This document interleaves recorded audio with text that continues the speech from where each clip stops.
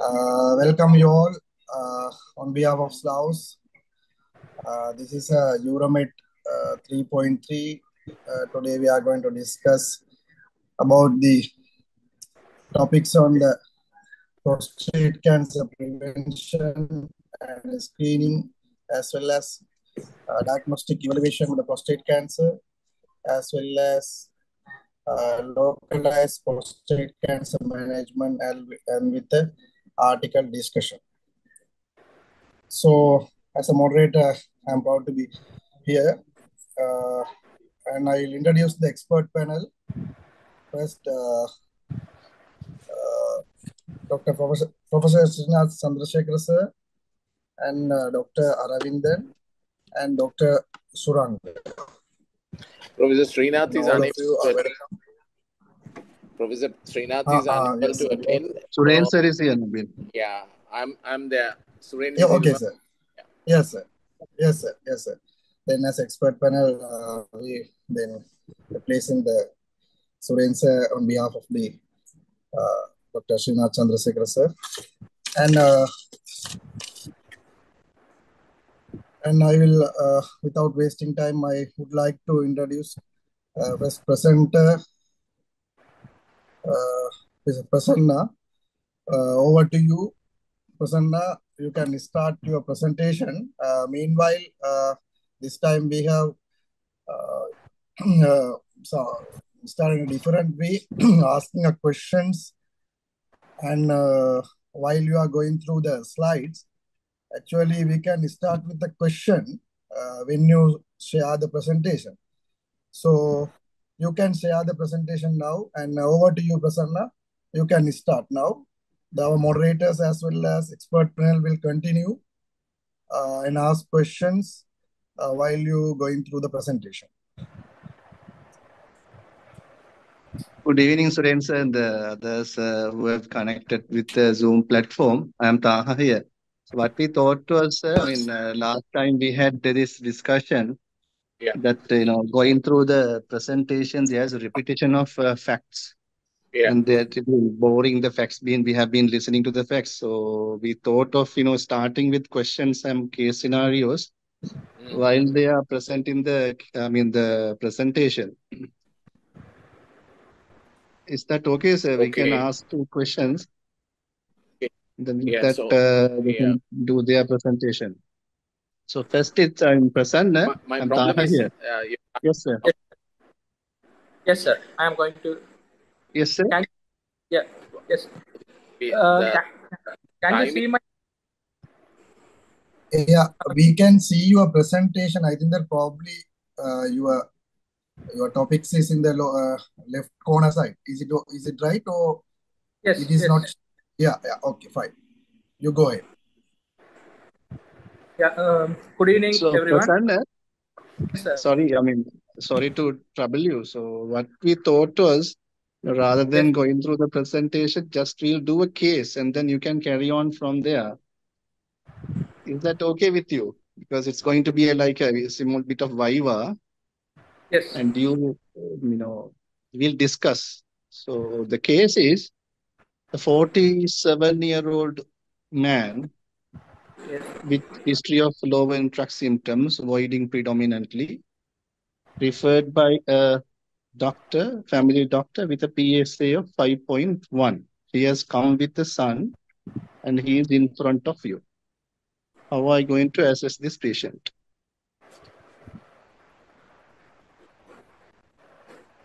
Yeah, so this patient with the 45 years with the PSA 5.5.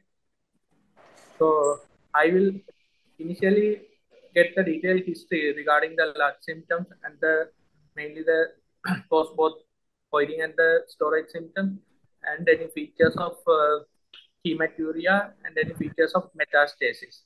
And other than that, I will ask the risk factors for the prostate cancer. Then I will go ahead with the targeted examination to identify any features of or suspicious features for the prostate malignancy. Then after that, I will discuss with the both son and father regarding the risk of go ahead with the trust biopsy, because this patient with a young patient with PSA of 5.5 is a significant one. So I will discuss with that.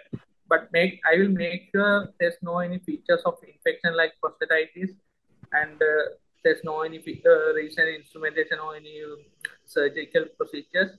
Then I will discuss and go ahead with the trust biopsy to diagnose the prostate CE.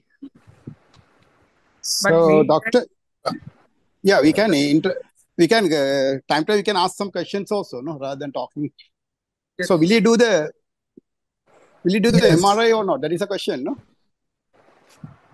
Yes. So when I discuss, I will discuss with the pros and cons of the PSA and using the other parameters of PSA, and discuss the MRI using the MRI and MRI guided biopsy or targeted biopsies. So I will use all the available options.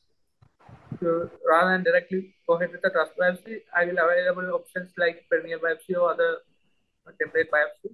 Then I will take the decision regarding the go ahead with the diagnosing the prostate cancer. Okay, Prasanna, will you ask anything about the family history of prostate cancer in this patient? What is the significance? Yes, sir. So as this patient is very young, less than 45 years of age, so family history is very important. Mainly I will ask the first degree relatives and the number of patients who has developed the prostate cancer below the 50 years of age, and any affected members with hereditary conditions like BRCA1 and 2 mutations or Lynch syndrome. So those things I will ask from the hereditary part.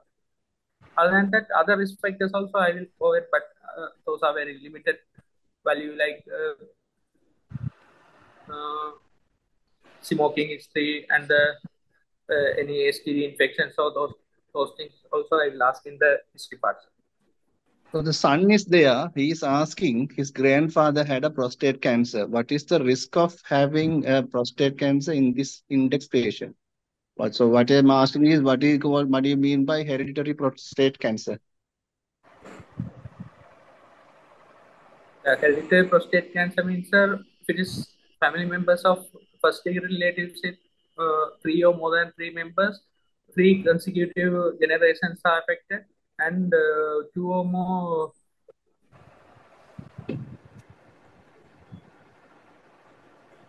that one I'm not sure, sir. 2 or more.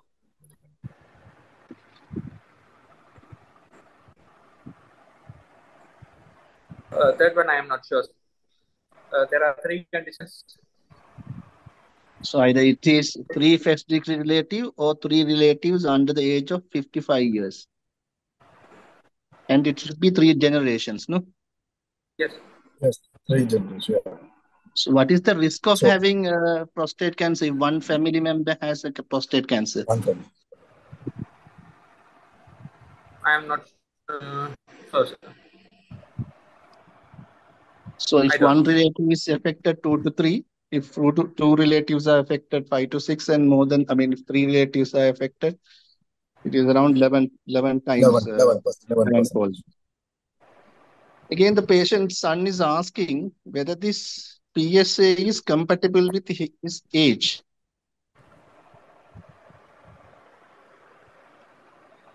Yeah. After some study you are going to court, and how are you going to explain to his son whether this PSA is normal for his age?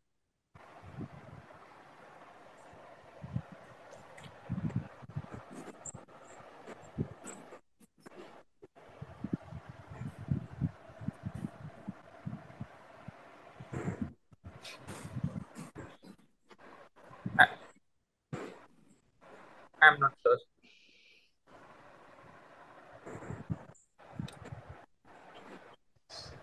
Dr. Suren sir, shall we continue like that, sir? Shall we go with the presentation? No, I think you need to bring up a few things like this, and then we can go. Because you're right. You need to know the age, how big is this prostate, the significance of all that needs to be addressed before doing anything with this elevated PSA, isn't it? Is the patient having diabetes? Is there urine infection? Do you act on one PSA on a 47-year-old man whose PSA is 5.1? So I think it's important that you have that discussion, that you really need to know the density of this, all of that, and then okay, you have no other explanation for this elevated PSA. You think it's abnormal, and then you proceed to see whether he's got cancer. I think that's important that you discuss that, and then we can, that's important, that because that's how the clinical problem comes, isn't it? Every elevated PSA, you don't jump in and go ahead and think of cancer and go down that road. So I think it's important, Taha, that you do what you're doing, and then we'll get to the because it's not entirely what shall I call it, academic. It's also training for the exams and all of that. So it's important, I think. Yeah. So if you get a case like this, now it's very young, no, it's a 47 with a slightly elevated PSA. So what the Suren said, it's a history examination, investigation, and the rectal examination mainly. No, all this important because we want to make sure this PSA is elevated not because of other benign conditions like a BPH or some infection or something. Okay. So the clinical history and the examination is very important. Some points, sometimes we repeat the PSA also at some point if the history is not conclusive or if there is no supporting, then we repeat also. Right? So history, examination, investigation is very important. Yeah. Yeah, it's what I thought was that Oosterling study, this age-specific PSA you have to go through. And then the medical student, his son is medical student, he wanted to know that GP has done a digital rectal examination the day prior to this, conversation. And he wanted to know whether this DRE has caused this rise of PSA. Actually, sir, DRE can cause slight elevation, but it is not the clinically significant elevation to take the decision in the prostate cancer. It can elevate slightly, but it doesn't cause the clinical significance. Yes, that's true. So how much it elevate in the DRE? Any idea? It's a 0.2, what I remember. Daha may be knowing better than me. 2.6. So yeah, exactly. 2.6. 0.2 something, yeah. 2.6. Yes. Yeah. Okay, right. Yeah, I think all should have a PSA, I think, 6 weeks apart. So, I don't know that. I'm Surang speaking. Yes, Dr. Suranga, welcome. Welcome. Thank you. And I think you must have two PSA 6 weeks apart. Otherwise, normally we don't go ahead with any other investigation unless you have a two report. So unless it is a rectal examination reveal it is a malignant feeling prostate, otherwise you need to have a two reports 6 weeks apart. That is the nice guideline. Yeah. Right. But the DRE, if the DRE is abnormal, if it is a DRE abnormal, yes. But even though if it is granulomatous prostatitis, you will get the rectal examination feels like a cancer. So then you can do the LUTS treatment. You have to treat if you're having a LUTS or infection, you treat that and repeat it. If still it's high, then okay. In MRI scan, normally it's scoring as a Pirates 5 for granulomatous prostatitis. So it can. So you need to be careful about the PSA. You should have a two PSA unless it is a highly suspicious on-rectal examination. Prasanna, again, that son is asking, what is the percentage of having cancer for this PSA? He's a medical student, newly selected. So he wanted to know what's the chance of having a cancer for this PSA.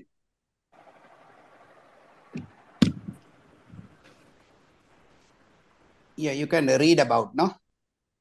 Yes. You can. So you have to read two things. One is age-related PSA. Other one is the cancer risk according to the PSA levels. Yeah. Okay. So that's the PCPT trial, prostate cancer prevention trial. According to the PSA value, there is a risk. So we'll go through that. Okay. Right. So what we discussed till then is, assessment of patient, family history, hereditary prostate cancer, age-specific PSA, and risk of having prostate cancer and PSAs. Okay, Prasanna, yeah. Daha, you have any values for PSA and the prostate cancer, the positiveness? Yeah, that's the PCPT trial. So what Yeah. they have shown is if it is less than 1, there's a 10% chance of having a cancer. If it is less than 26.9 or 27% having a cancer. And if it is more than 10, it's 53%. So that is why that normal range recent studies they have taken, not the 4, 2.3 is the normal value, some studies. Yeah, it's age related, you said, no? No, it's a PSA. No, PSA. PSA, that's right? PSA, risk of malignancy. So if the PSA is more than 50, almost always, no? It's a positive prediction value, PPR? Yes, 100%. If it is 100%. more than 20, 87%, the patient is going to have the cancer. 87. Yeah, 87%. So roughly you can remember that if it is more than 20 or more than 50, it's almost always it's going to be positive. It's 100%. Yeah. Okay. Taha, sir, excuse me, sir. So, regarding now, he can start the presentation and we can move on, no? So, otherwise, the time limitation and the other factors, because he's mainly on screening and prevention, we can go ahead with in other lectures. The other things are there, we can discuss. So, we can start, no? Actually, today's Uromet is probably a trial and error because from next week onwards, we may change this as to a Viva session. That is what the Uromet organizers thought of. So this is probably a trial and error session today. Sorry about this inconvenience. Yeah, Prasanna, you can go ahead to start the presentation and we can, in between, they will expert panel will ask the questions. So prostate cancer, as discussed, is the second most cancer in the worldwide. First one is the skin malignancy, and third one in the Sri Lanka. And there are postmortem studies says when the age is increasing, it's increasing in incidence. So around at the 80 years, it's around 70 to 80%. And lifetime risk is 1 in 9% develop the prostate cancer. Median age at diagnosis is 66 years. And 71% of prostate cancer death occur more than 75 years. And the late stage diagnosis is more common age more than 80 years. When we compare etiology and risk factors, mainly the family history and hereditary prostate CA is the main risk factor, but it's around hereditary, it's around less than 10%. And metabolic syndrome, obesity, diabetes, and with the metformin, if it is using metformin, it's the chance is less, and cholesterol and statin usage, and dietary factors like alcohol, coffee, dairy products, fat, those things, and hormonally active medications like 5-alpha reductase inhibitors, testosterone, and other factors like inflammatory bowel disease, balding, gonorrhea infection, and cigarette smoking. And when we look at the screening, the definition for screening is identification of disease in the asymptomatic population by the application of the test or examination. So there are 3 types, mainly opportunistic screening, targeted screening, and population-based screening. So PSA screening for prostate cancer is controversial and does not fulfill all the Wilson and Young's criteria for screening program. So PSA lacks the specificity, only 40% specificity, and the sensitivity, and again less sensitivity. So this is the Wilson Young's criteria for screening program. I don't go through all the things. And age at which to begin prostate cancer screening depends on risk factors such as age, race, family history, and hereditary conditions. Males with no identifiable risk factors can benefit of prostate testing starting at age of 50 to 55 years. And black males like African Americans and males with a family history of certain hereditary condition like Lynch syndrome should consider starting PSA testing at age 40 to 45 years. Frequency of testing ranges from yearly to every 2 years, or annual or every 2 years, but recommendation is around 2 years depending on the PSA value. Age at which to discontinue PSA again unclear. So United States Task Force recommend to stopping at age of 70 years, and NCCN is recommending stopping at age at 75 years. So main thing is the life expectancy should be more than 10 years. When compare the PLCO trial, prostate, lung, colon, and ovary. So around more than 75,000 men are included and enrolled in multi-center trial in the USA and randomly assigned to intervention versus control group. So no difference in prostate cancer mortality in organized systematic annual PSA testing versus opportunistic PSA testing. So there's no difference in the prostate cancer mortality. Other trial is the PROTECT trial, 2017 one, prostate testing for cancer and treatment. So obtained men from the prostate cancer study, patients are randomized equally between the radiotherapy versus radical prostatectomy versus active surveillance. So primary outcome, prostate cancer mortality at 10 years of follow-up. So again, there's no significant difference was found between treatment modalities. And ERSPC study, the European study, multinational European study group. So screening arm versus observation arm. So PSA screening reduced the cancer-specific death rate by 20%, but no difference in overall survival. So again, PSA screening will reduce the death rate, but there's no any difference in the overall survival. So there are three types of screening. So mainly these trials are mainly based on the population-based screening. So population-based screening for prostate cancer remains one of the most controversial topics in the urological literature. The main finding from randomized control trials are screening is associated with an increased diagnosis of prostate CA, and it detection of more localized disease and less advanced prostate CA. So there's no prostate cancer specific survival benefit, no overall survival, but the trials didn't target this endpoint. So when we look at the targeted screening, who are the people more benefited in targeted screening?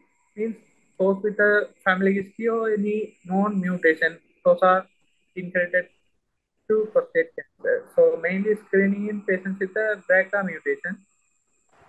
So, Sanna, yes.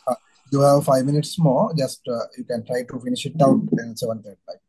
Yes. So impact study. When we impact study, mainly they look for BRCA1 and 2 mutations and the control arm. So the impact study, the influence of BRCA1 mutations mainly unclear, but BRCA2 mutation carriers were associated with the higher incidence of prostate cancer, and they diagnose more young age group, and they are clinically more significant tumors compared to non-carriers. So next one is the prevention. So commonly prevention is we are applying some fewer target groups of patients or the general population to reduce the diseases and complications and related things. So there are 4 types of prevention, but here we are mainly looking for the chemo prevention. So chemo prevention to the prostate cancer. So current data do not show any effective pharmacological methods for preventing the prostate cancer, but there are multiple chemo prevention strategies. They are study. So main PCPT trial, so prostate cancer prevention trial, they mainly find the placebo versus fenestride arm. So fenestride is the type 2 inhibitor, thyroid type 2 inhibitor. So they mainly fenestride versus placebo. So they have found that risk is reduced by around 25%. So placebo arm, they developed the 24% of prostate cancer, and fenestride arm, they developed around 18%, they developed the prostate cancer. And higher incidence of high-grade prostate cancer with the fenestride. So when we compare to placebo, there's a higher incidence of high-grade prostate CA. So the conclusion is the fenestride reduced the low-grade prostate CA, but it increased the high-grade prostate CA. Then other trial is the reduced trial, of reduced steroid of prostate cancer events. So again, same placebo, it's a double-blind trial, placebo versus reduced steroid. So relative risk reduction of prostate CA by 22% in reduced arm. But again, same, it increased the high incidence of high-grade prostate CA. So again, this is also not recommended by the. Then other trials to select 2011 one. It's a selenium and vitamin E cancer prevention trial. So again, there are 4 groups: selenium versus vitamin E versus vitamin E and selenium combination and versus placebo. So finding was the vitamin E significantly increased prostate cancer incidence. However, combination treatment had no effects. And the final one is the ciprofloxacin as a prophylactic agent against prostate cancer, like a chemo prevention. Because ciprofloxacin, our thought is that there is a chronic inflammation due to the bacterial prostatitis. It causes the carcinogenesis. So ciprofloxacin has the two effects. One is it reduces the bacterial infection, one part, and other part is inhibit the topoisomerase 2 enzyme. So there are two hits to reduce the cancer incidence in the of the prostate CA. Thank you. Thank you, Prasanna. I think that the expert panel can ask questions regarding the screening and prevention. Sir. Yeah. Yeah, well done, Dr. Prasanna.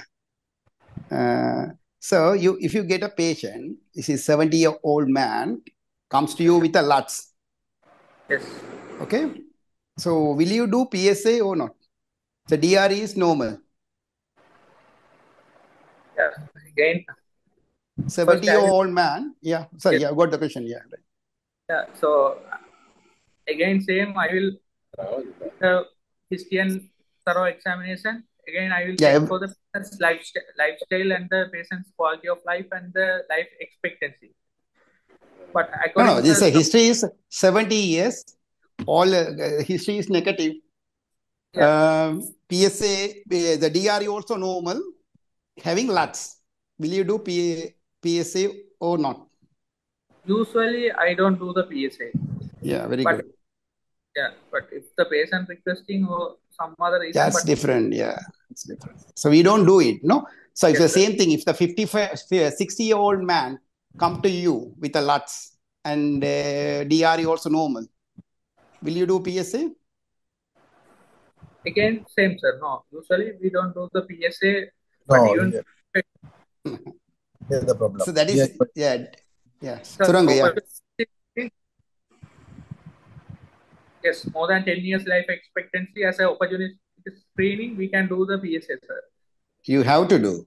But 70 years, but your answer is correct. So 50, 60 years. Okay? Yes. Right. Thank you. Thank you.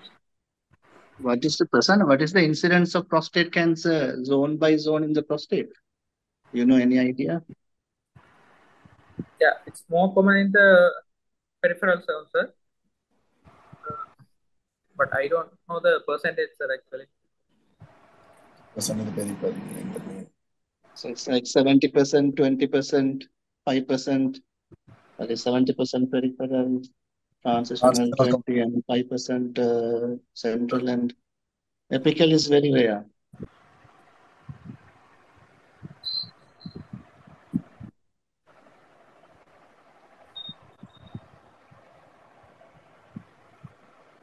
So, Dr. Suranga, I mean, same question I'm asking you. If a patient of 70 years coming to you at UK, will you do a PSA, Dr. Suranga?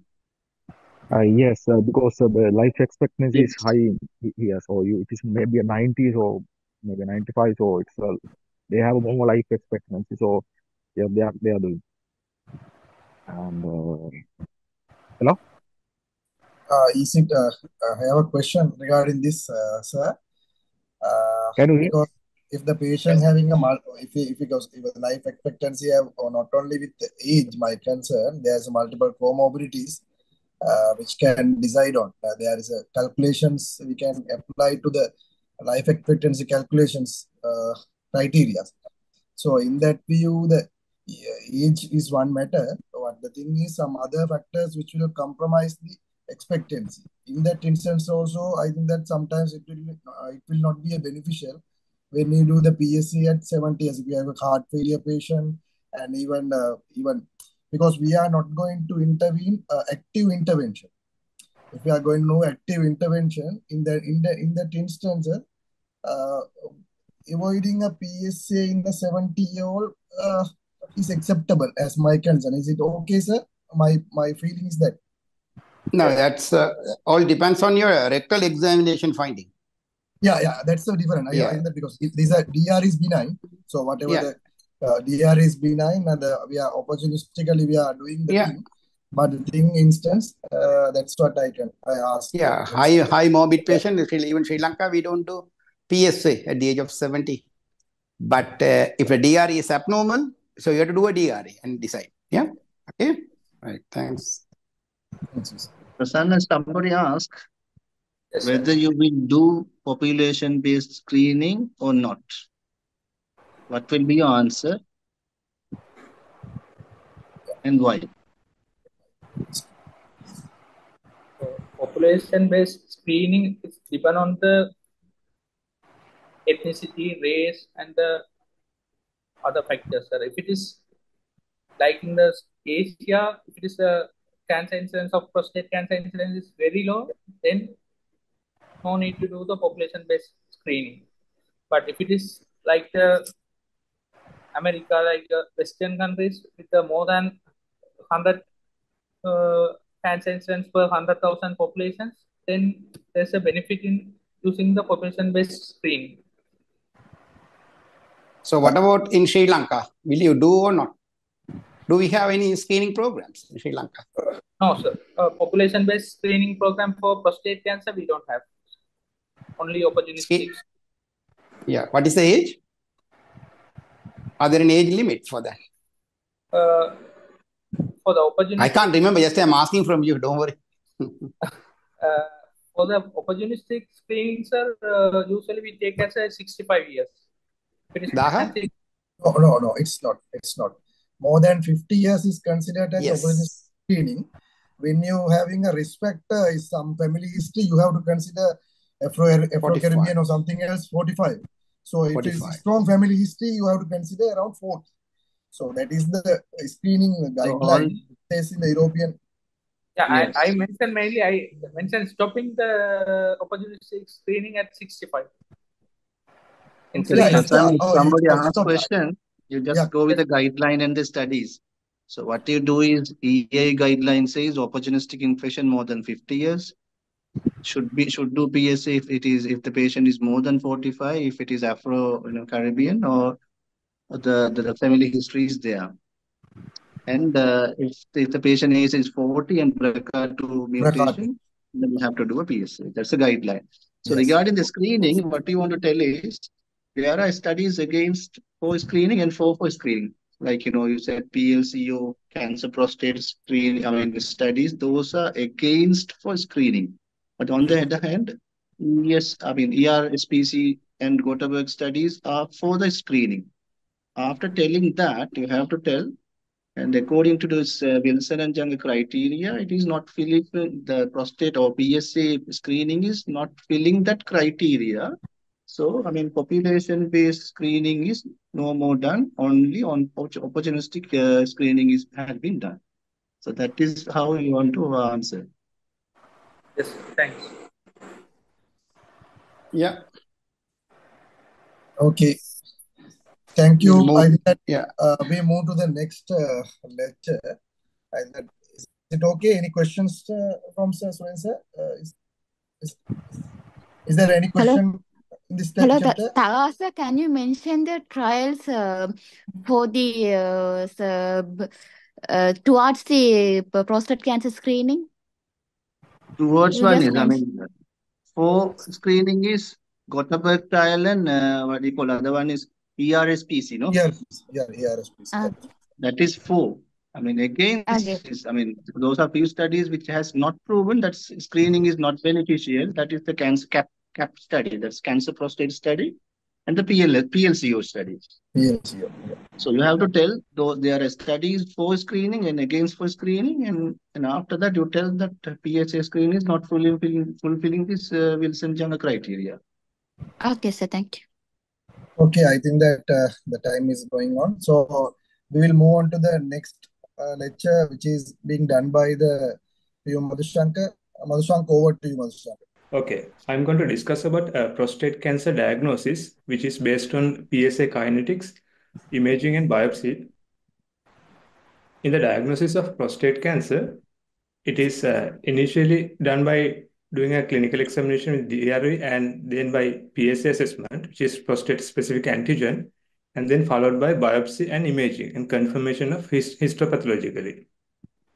So in the DRE, as we discussed, that there is by the DRE itself that there's 18% chance of diagnosis of cancer, and it increases about 5 to 30% of eyes of more than two cancers. And the drawbacks is that the organ confined cancers can be diagnosed with sometimes the DRE, and it has poor sensitivity as well as specificity.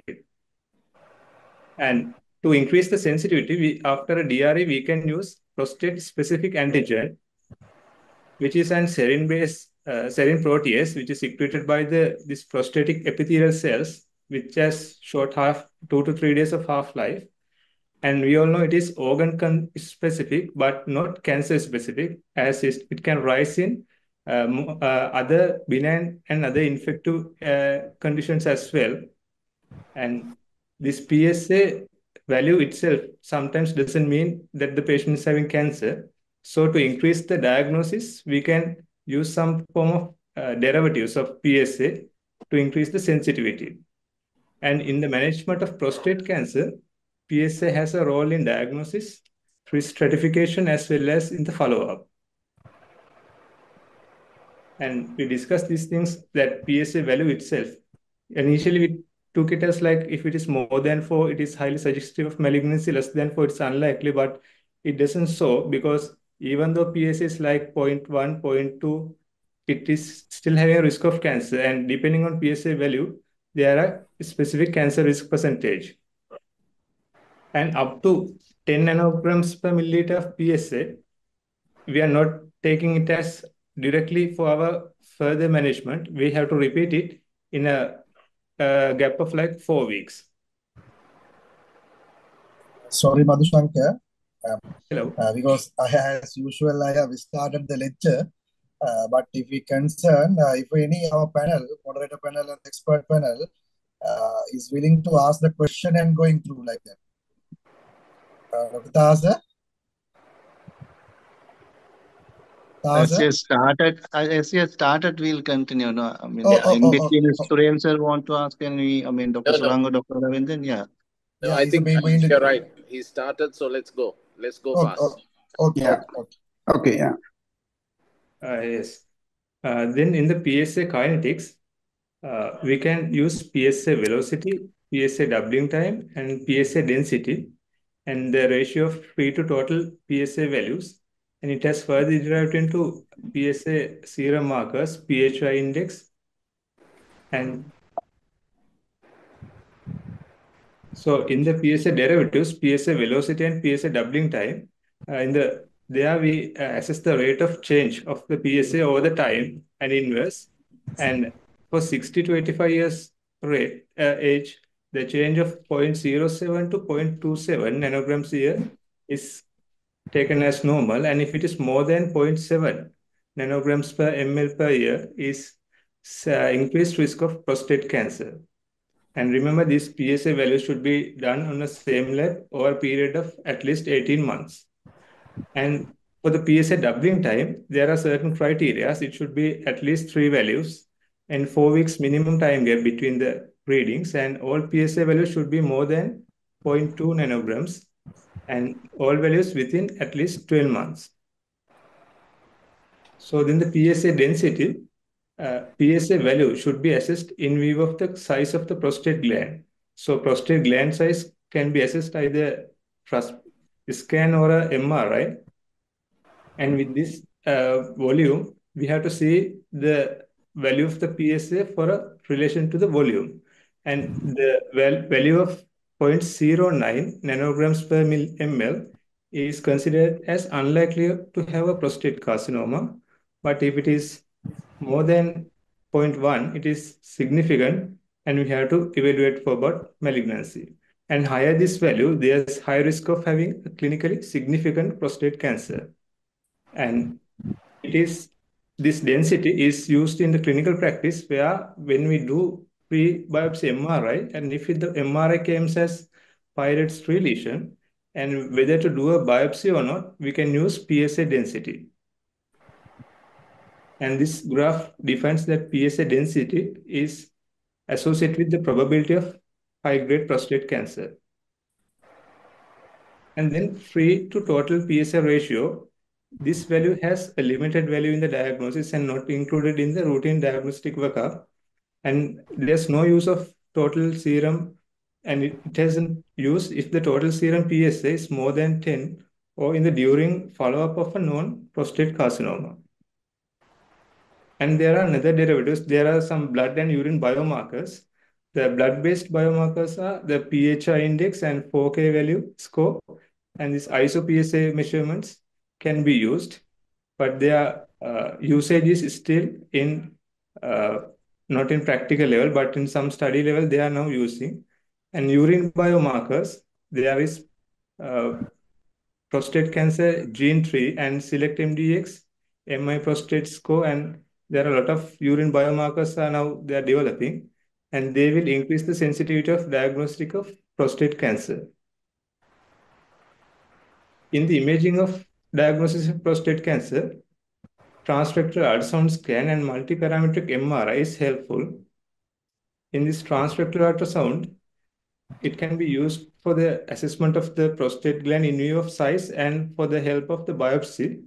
And this ultrasound scan will help to identify the zones of the prostate gland, thereby identify the abnormal or lesions, and it will have very helpful in where we want to target a biopsy and to take abnormal lesions. And it is not reliable in the detection of prostate cancer. And now we are using this multiparametric MRI of prostate, which is a derivative of normal MRI.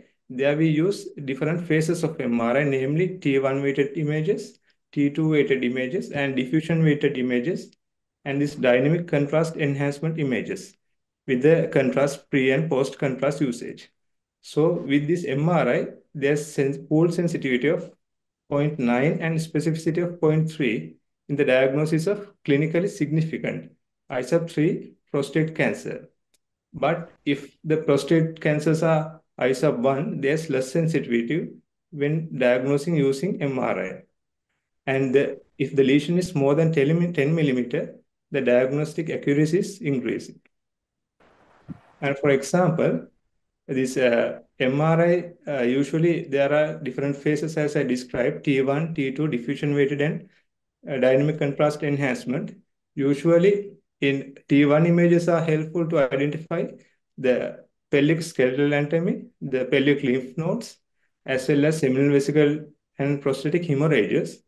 And this T2 phase is helpful to identify the abnormal areas. The peripheral malignant zone will be enhanced like hyper intensity, and the malignant foci will be appear as hypo intensity lesions. And then we can use the contrast, where with the contrast there will be early contrast enhancement that will guide the abnormal malignant areas. And they have developed a score system which is pirate score system. Initially the Likert score system also there, and this pirate system, they will guide which lesions to be further evaluated. And as I mentioned, it is less sensitive in ISAP grade 1 and more helpful in ISAP 3 or more lesions.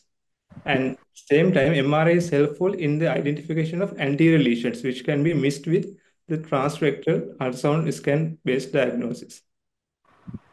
And this pirate system, which is, there are several versions, and we are using this second version of it. And there, if the lesions are categorized to 1 to 5, if the lesion is 3, the risk of having ISAP 2 or more prostate cancer is 16%. And if it is 4, 59%. And if it is pirates 5, 85%. So it is more helpful to guide which lesions to be biopsied. And this comparison between these two diagnostic models, the Likert system and the pirate system, the description of scoring system is in Likert system, it's the combination of this non-pre-specified imaging, but in pirates, it's the evaluation of pre-specified imaging features in the defined order. And in the pirate, it's only lesion-based assessment only, but in Likert, it's patient or lesion-based both. And the implementation, pirates are used for detection only. The Likert system is for detection, the active surveillance and the recurrence and post-focal treatments as well. And when the guidelines for the MRI imaging in biopsy, usually MRI is not an initial screening tool, but if you do MRI, we can use this pirate scoring system to evaluate and for the interpretation. And this MRI can help which patients need biopsy. There's a thing called MRI guided pathway. Now, majority going this way to avoid unnecessary biopsies. And this, if the MRI is positive, we can use either combined targeted biopsy or MRI with systematic biopsy, thereby increase the yield of the diagnostic accuracy. And if we are using like repeated biopsy, MRI is always play a role to guide our biopsy. And there are trials, which is this precision trial, which concludes that the MRI using for biopsy is always superior to our conventional trust biopsy. And there are other trials like precision trial, the MRI first trial, the 4M trial, all having the conclusion MRI first is better in diagnosis of clinically significant prostate carcinoma. And then come to the prostate biopsy. With the time, prostate biopsy has invented to like digital rectal directed biopsies. Later, it advanced to sextant biopsy. And now in this era, we are using the guided biopsy, which is either trust guided or MRI guided. And this ultrasound is helpful in the biopsy because we can assess the prostate as well as the zonal anatomy and abnormal areas, and we can target the abnormal areas for the biopsy. And the biopsy decision is basically depend on the PSA levels and the prostate PSA density and DRE and imaging findings, as well as risk stratification prior to biopsy can help to reduce the unnecessary or unwanted biopsies. And the standard of care is now ultrasound guided or the MRI targeted biopsies. And we can approach either transrectal or transperineally for a prostate biopsy. And indications, as we discussed, it is elevated PSA, which is refined by the PSA refiners, as well as patients' other factors and suspected DRE and symptoms of malignancy and metastatic patients and detected on TUR as well. And repeated biopsy indications are once previous biopsy is negative but is still persistently high PSA, And this atypical small acinar proliferations on previous biopsy, extensive prostate intraepithelial neoplasia, and positive urinary prostate cancer antigen gene tree, and any suspicious lesions detected on MRI, and sometimes for the diagnosis of local recurrence after ablation. And how to prepare a patient for a biopsy. Mashanka, just Hello. sorry, your time is going on. Just try to finish it out. Yeah, okay, right. For in a biopsy, we have to get the patient's consent, and patient's anticoagulation should be adjusted. And then we have to advise the patients regarding the pros and cons and the complications of it. And usually 8 course of biopsy is needed for like 30 grams of prostate. And if it is more, it's 10 to 12 biopsy course are needed. And we can use various methods of guidance, either ultrasound guidance or MRI guidance, or we can use cognitive fusion image guidance, or this direct in-bore guidance as well. And the antibiotic prophylaxis considering the biopsies, these are the EUA guidelines. They say if better go for transperineal biopsy, we have perineal cleansing as well as antibiotic prophylaxis of cephalosporin is enough. And transrectal, povidone and rectal preparations is helpful, as well as fluoroquinolones as antibiotic prophylaxis. If it is if it is not available, then go for cephalosporin combined with aminoglycosides. And analgesics, we can use this periprostatic block using ultrasound guidance. And same time, if you are going for perineal analgesics as well as periprostatic anesthesia can be used. This anesthesia doesn't show any increased risk of infections. And this initial guidance, this external biopsy, they use 6 biopsies, but with the time it is now schematic. Now it is gone to 8, 10, and 12 biopsy protocols. And this place for repeated or saturation biopsy when the initial biopsy is not representative, and then we can use MRI to increase our precision. And then transperineal approach is they have recommended in patients who have the rectal pathologies, or we can't approach through the rectum, and to reduce the risk of infection and to increase the sensitivity by approaching to the anterior sampling of the prostate. And when we are considering rebiopsy, transperineal approach is superior. And regarding complications, we have to advise patients before the procedure regarding complications. There are set of complications. The most significant complications are hematospermia more than 37%, then hematuria 53%, and the other infective risk are there. They are less than 2 to 1%, and minor complications also there. And the references are EUA, BJU, and the radiopedia. Thank you very much. Thank you, Madhushankar, with a nice presentation. The expert panel will ask the questions. Yeah, thank you, Madhushankar. Actually, it's a very comprehensive lecture. So I'm asking, so for example, if you get a patient with 60-year-old gentleman having a MRI scan for around PSA 10, and it is scoring as a 5X2 lesion, and do you plan for a prostate biopsy in this patient? This MRI pilots 2 is less risk of prostate cancer, but still considering PSA value, it is low risk of prostate cancer. Here, I suggest the patient to repeat the PSA value in 6 weeks apart. It is still rising. But normally, you are doing a MRI scan after 6 weeks of.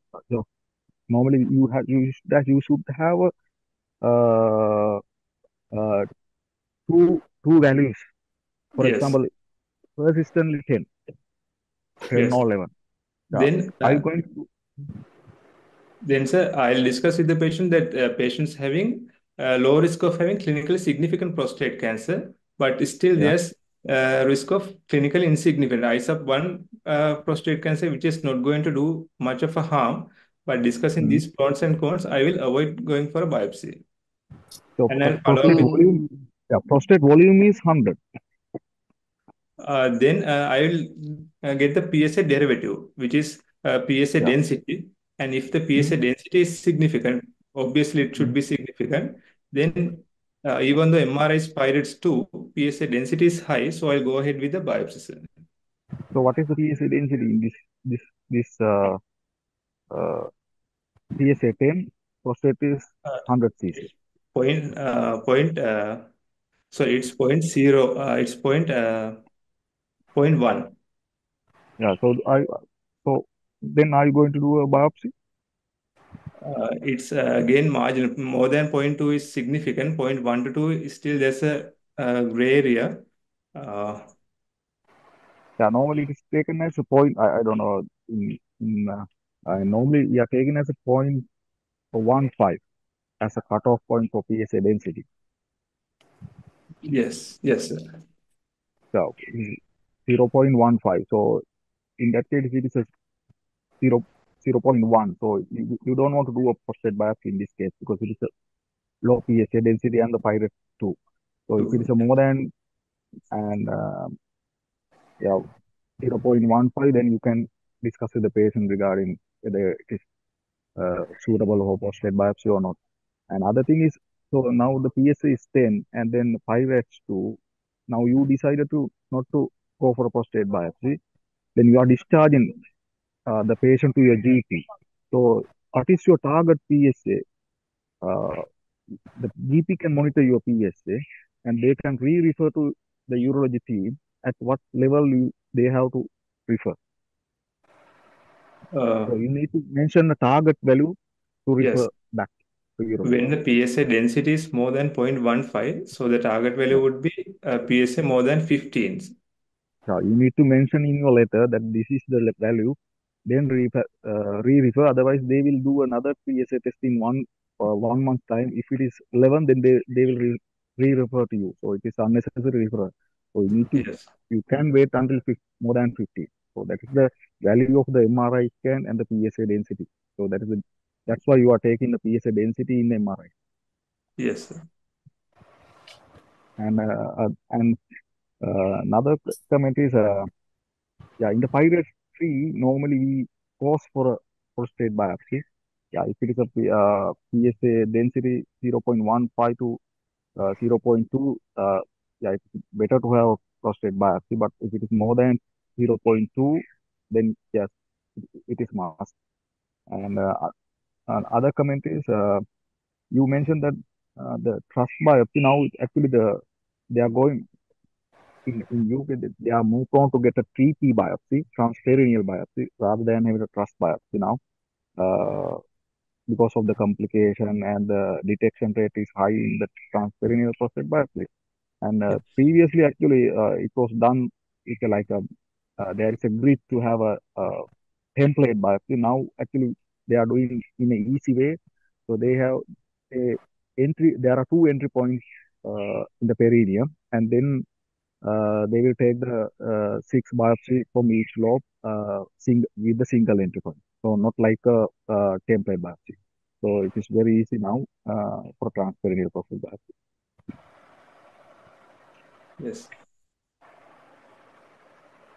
Okay, Dr. Madhushankar. So small question, yeah. The same case, it's a 60, Dr. Suranga's case. If your DRE is abnormal, it's around T2C or T2C, yeah? Yes. Will you do the MRI or biopsy?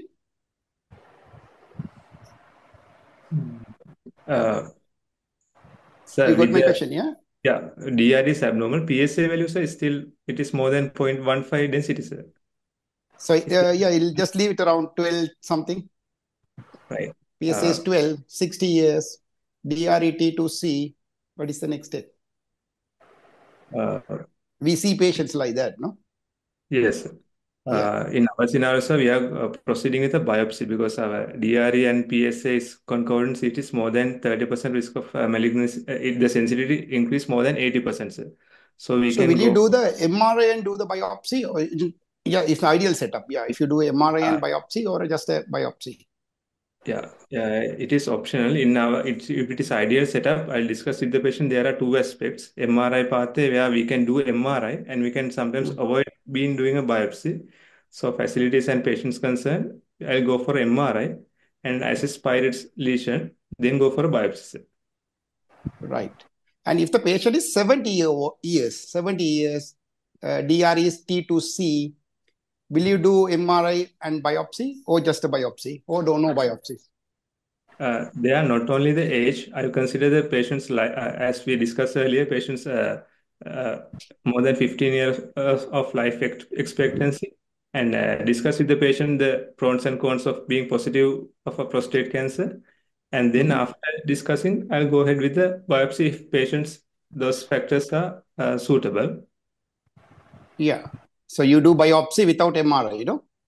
Yes, sir.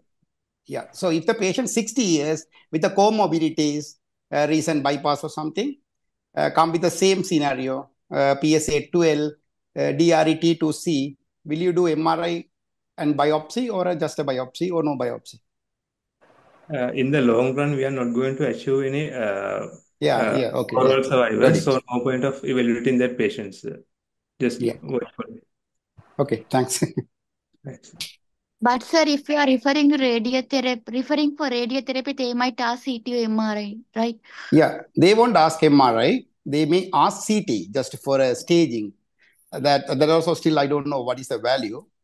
But MRI, if the patient is going for some radical treatment like radical prostatectomy, then we can justify doing a MRI. That's what I put the comorbidity patient. Patient with comorbidities, he is not suitable for radical treatment.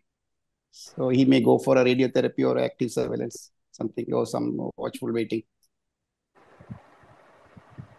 Just add a few things to, Dr. Surangas and Dr. Aravind and things. But the EAU 2024 has updated this MRI.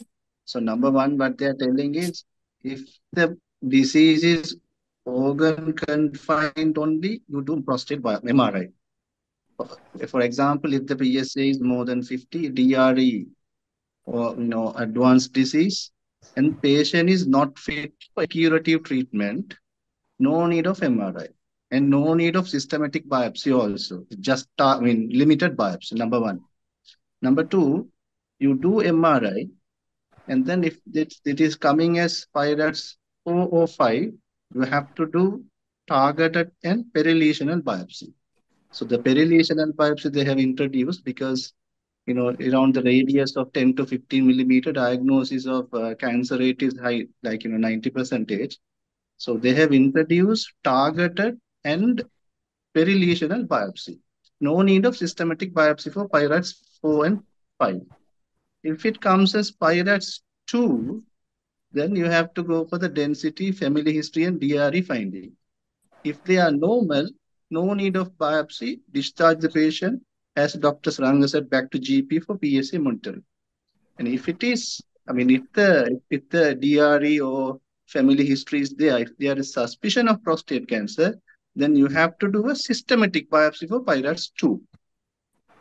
If the patient comes as PIRATS 3, MRI of PIRATS 3, then earlier it has, EAU 2023 considered PIRATS 3 as significant. Now they don't consider as significant cancer, but you have to have suspicion of cancer if the MRI has PIRATS 3. So abnormal DRE, family history, and PSA density is less than, more than 0.1, then you have to do targeted and perilesional biopsy. That is how they have MRI and biopsy, they have updated 2024. So as Dr. Aravindan said, if the DRE advanced disease, if the PSA is more than 50, the patient is not fit for a curative treatment, no need of MRI, just go for limited biopsy and treatment. PIRATS 4 and 5, targeted perilesional biopsy. What they're telling is perilesional biopsy, identifying of clinically significant cancers are high and need of, or we can limit the number of course so that, no need to, take a biopsy from the opposite lobe. So, risk of infection and complication is less. So, PIRATS 4 and 5, targeted and perilesional biopsy. 2 and 3, depending on the suspicion, we have to decide if they are positive, PIRATS 2, systematic biopsy, PIRATS 3, targeted and perilesional biopsy. Yes. And and the patient is going for curative intention, then we do a MRI. No, that. Yes, Yeah. curative intent, yes. Yeah, it's for the patient is for suitable Curative for intent, radical. curative intent, and organ confined disease. Yeah, organ confined. Yeah, yeah, well summarized. Yeah.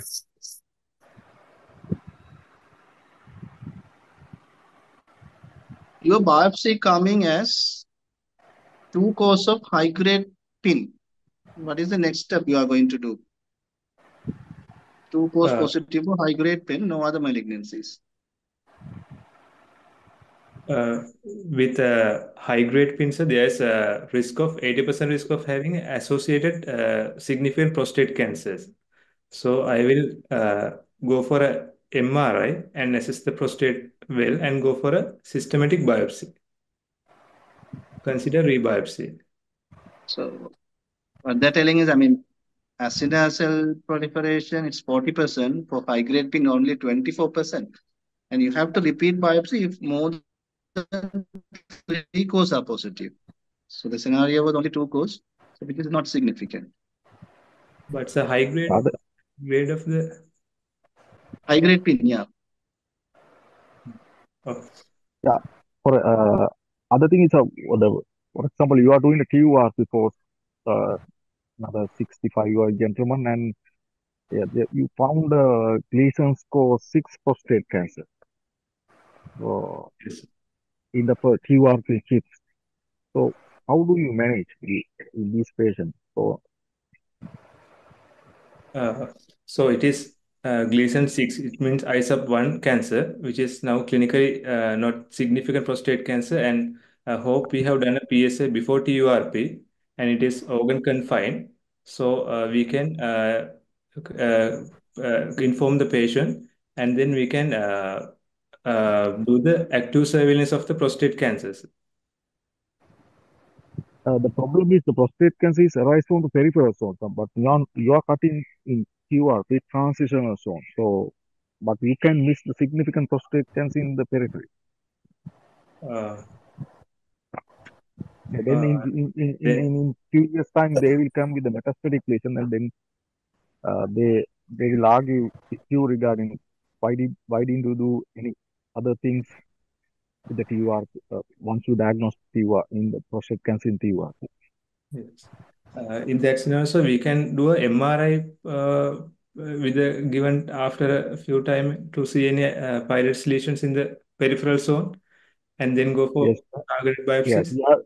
yes. You have to do MRI scan in the peripheral the biopsy for confirmation, because the 70% of the prostate cancer arise from the peripheral zone. You Yeah. incidentally found that some cancer in the transition zone, but you need to do a proper workup for identification of the cancer in the peripheral zone.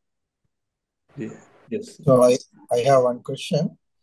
Suranga sir, regarding the doing MRI, how long it takes? Around 6 weeks at least we have after TURP. Yeah, at least 6 weeks. Yeah.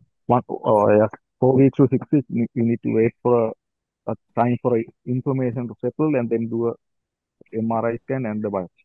Capsule biopsy we have to take that. Yeah. Yes. Shankar, Yes, sir. what do you mean by clinically significant cancer? We all talk about that. Yes. When the prostate cancer is ISUP 3 or more, they are considered as clinically significant cancer. But in some guidelines, they talk about ISUP 2 or more as well. But UAIDS 3 or more cancer is considered as clinically significant prostate cancers. And any other things? Yeah, ISAP or 7 or more, Gleason score 7 or more, ISAP 3 or more. And volume? Volume is more than 5, 0.5, or if there is extra organelle or extra prostate extension, those are called clinically significant. And what is the difference between PIRATES 4 and 5? Is it the image difference or the any other difference? How do they differentiate PIRATES 4 and 5? It is the volume of the lesions. I mean, the volume is, if the volume is more than 1.5, if it is extending beyond the prostate, that is PIRATE 5. It's 5. Because imaging is both are same for PIRATES 4 and 5. Yes. And you talked about this precision and promise trials. So promise is for this MRI before biopsy, and precision is for this MRI targeted biopsy, well supported by this precision. Yes. The Trial. biopsy versus MRI biopsy. That's a guided biopsy is better than just systematic biopsy. That is, defended by or proven by precision trial. Precision. Suren sir, Yeah. No, I think you've covered stuff. No questions from me. Yeah. We'll proceed. So, in the absence of questions, I would like to introduce the next lecture. The treatment of prostate carcinoma in localized to prostate CA. So, done by during the Disana. So, over to you, Durinda. Now, just wait. Before starting lecture, are we going to ask the question from the localized prostatic scenario and go ahead or doing the lecture, sir? Suren sir, I'm asking from the expert panel and other moderator. Yeah, no, I think we'll ask him to present it probably in about 10 minutes. Do it fast and leave the questions afterwards. Yeah. Okay, sir. Hope you can see my screen. Yeah. Carry on. Yeah. Yes, Doctor. Yeah, carry on, please. Yeah. So I'm going to discuss the management of localized prostate carcinoma. And so you all are familiar with this EU risk group for biochemical recurrence. This is in the EU guidelines. And based on DMECO risk classification, which includes clinical examination, that mainly DRE findings and PSA and Gleason score. And they have divided into low risk, intermediate risk, and high risk categories. The PSA value less than 10, Gleason score less than 7, and clinically T1 and T2A. And intermediate risk between 10 to 2 and Gleason score 7, and clinical staging T2B, and anything more than this considered as high risk. And that there are other risk stratification systems as well. One is CAPRA and NCCN and MSKCC, and this new Cambridge prognostic group classification. This is a new Cambridge prognostic group for non-metastatic prostate cancer risk stratification group. And so depending on the each risk stratification risk group, there are management options available. So for the low risk, all the management options are available: watchful waiting, active surveillance, radiotherapy. And for the intermediate risk, again, watchful waiting, active surveillance, and radical treatment options are available. But for the high risk group, we have the watchful waiting and radical treatment. So before deciding the management of localized prostate cancer, it is important to evaluate the life expectancy and the health state of the patient to decide on the management options available for that particular patient. So to decide the life expectancy, there are life expecting tables are available, especially for European males. And then health status screening, then there are several screening tools. Geriatric screening, 8 screening tool, as well as the clinical fertility scale, which is given in the EU guidelines. And with that, we can assess the patient's performance score as well. So we have seen this they have mentioned about prostate cancer intervention versus observational trial. I'm going to discuss 3 trials regarding the localized prostate cancer management. And this is again an American study which has compared the watchful waiting versus the radical surgery in localized prostate cancer. And they have found that there was no overall survival or cancer-specific survival difference between 2 arms. And SPCG4 trial, again a Scandinavian study, again in pre-PSA era.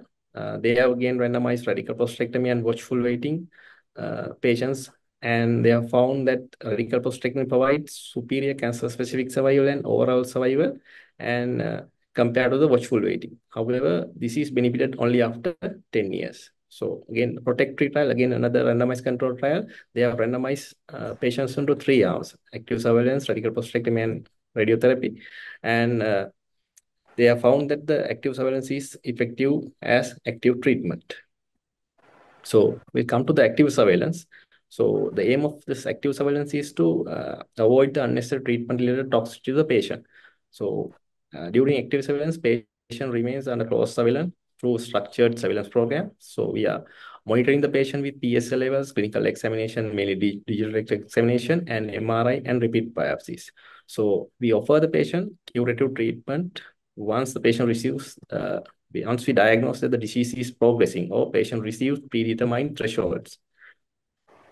So for the patient to be select for active surveillance, and because there are no active prospective randomized control trials, selection criteria for active surveillance is limited. So available criteria are patients to be ISO grade 1 or clinical stage T1C or T2A, and PSA should be less than 10, and PSW time has to be 0.15.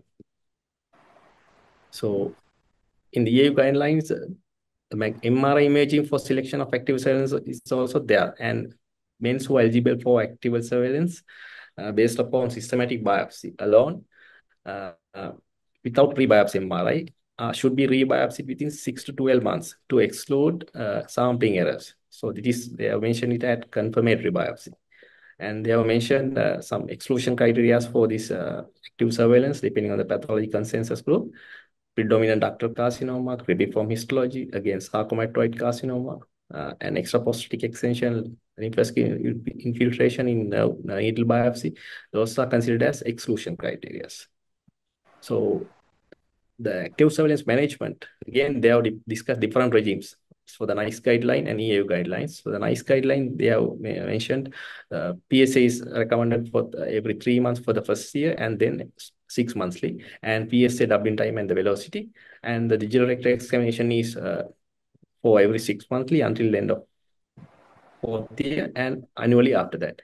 And they have suggested to do the prostate biopsy at the end of 12 months of active surveillance, and after that they are not routinely suggest prostate biopsy unless the PSA starts rising, or at that point we have to do a MRI or repeat biopsy.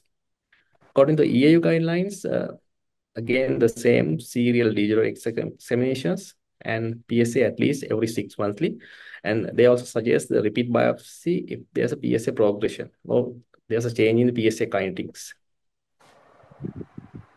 So the change in the management in active surveillance, if there's a PSA doubling time less than 2 years, and the rebiopsy primary lesion score is above 4 or above, and if there are more than 50% of the scores are positive, need to change management. So a patient, the PSA change alone is not an indication for changing the management. It has to be followed by imaging and the biopsy. So the other available option is a radical prostatectomy. It involves a removal of the prostate with the capsule and the seminal vesicles, and with vesicular anastomosis. So complications of radical prostatectomy are the mortality is about 1%, and the main problematic complications are the impotence and the incontinence. And there's a 5% risk of rectal injuries as well. So urinary incontinence of radical prostatectomy is another troublesome complication. Usually about 50% of the patients will end up with mild urinary incontinence, but at the end of 1.5 years, about 10% will have long-term incontinence following radical prostatectomy. So if the patient is persisting having urinary incontinence after 12 months of radical prostatectomy, then the available options are the urethral bulking agents, valvular slings, and the artificial urinary sphincters. And but we have to make sure that the patient may be having a bladder neck stenosis or detrusor activity associated with the incontinence. So we have to do the flow rate and urodynamics prior to do any interventions. So risk of impotence after radical prostatectomy is about 50%. So if you have done a unilateral nerve sparing radical prostatectomy, it's about 50%. If you go for a bilateral, then it's about 60%. So for the impotence, available post-operative alternatives are you can start phosphodiesterase 5 inhibitors and intraurethral intracavernosal prostaglandins and the vacuum pumps. So, and again, the contraindications of now-sparing radical prostatectomies are the palpable disease, apical tumor extension, and high-risk lesions 8 or more is considered as a contraindication for now-sparing radical prostatectomy. Bit of in the pelvic lymph node dissection, and they were demonstrated that the performing pelvic lymph node dissection during radical prostatectomy failed to improve the oncological outcome. So, two randomized control trials also there to show no benefit of extended apertures limited pelvic lymph node dissection on early oncological outcomes. So, extended pelvic lymph node dissection provides accurate information about the staging and the prognosis. So, extended pelvic lymph node dissection includes removal of the nodes overlying the external iliac artery and the vein, and nodes within the obturator fossa, and nodes medial and lateral to the internal iliac artery. So, a bit of about lymph node positive patients during radical prostatectomy. So, they have cohort studies. They have shown that the survival of node positive patients shows that radical prostatectomy may have a survival benefit over abandonment of radical prostatectomy in node positive cases. Then the method of the radical prostatectomy, the open laparoscopic or robotic radical prostatectomy, and the evidence shows that whatever the technique, oncological outcome is same. But if you're going for a laparoscopic and robotic, it seems better for hospital stay, transfusion rates, and post-operative pain. And again, there's no proven benefit using laparoscopic robotic or improves long-term incontinence or erectile dysfunction. And regarding the surgical techniques, management of the dorsal venous plexus, they have found that whether they go for a ligation or vascular staplers, there's no oncological outcome. Only thing is you can reduce the blood loss with vascular staplers. They have found that in one study.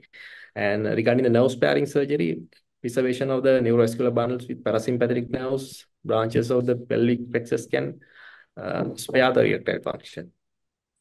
And then regarding the seminal vesicle removal, complete seminal vesicle removal is the default practice, but preservation of the tip of seminal vesicles may be considered in low risk conditions. But there's no difference in marginal status or PSA recurrence or continence or erectile function outcomes.